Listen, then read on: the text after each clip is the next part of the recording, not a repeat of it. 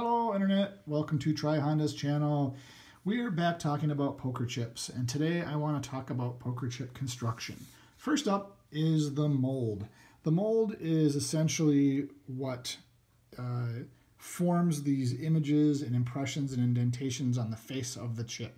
It kind of defines manufacturer. These are all kind of copyrighted, trademarked. And this is considered the top hat and cane mold from Paulson. It's one of their more popular molds. Another one from the exact same casino, but the other kind of most popular mold is what we consider the reverse hat and cane mold. Both of these are 39 millimeter, both are about 9.5 grams. This has an inlay, which is a little under an inch. This one is an inch and 1/16. So this allows a little bit more branding. The casinos like that, bigger label or picture on their inlay. The reverse hat and cane is because if you look closely, two of those hat and canes are reversed. That's why they call it that. Two of their most popular molds. Let's move on to some other molds from Paulson. So you can get a house mold. Bally's here, if you look at this example, they paid a little extra money to have their own mold made for their chips. You can do that if you have lots of money. Nice looking chip.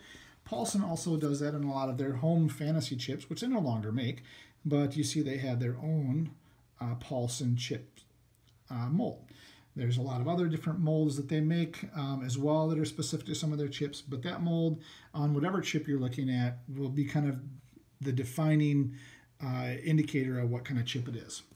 Let's talk a little bit about inlays. An inlay is what you might call a sticker, but it's placed on top of the chip prior to it being compressed and baked.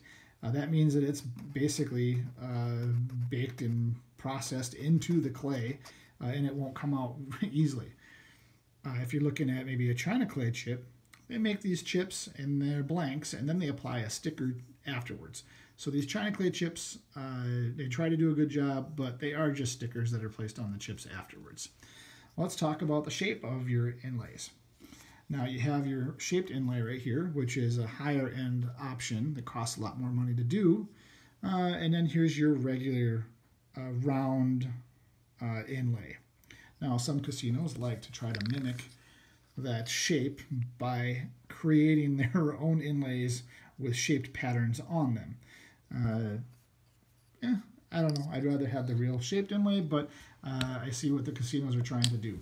Now there's also some casinos that really like these giant grand inlays that are placed on the chip.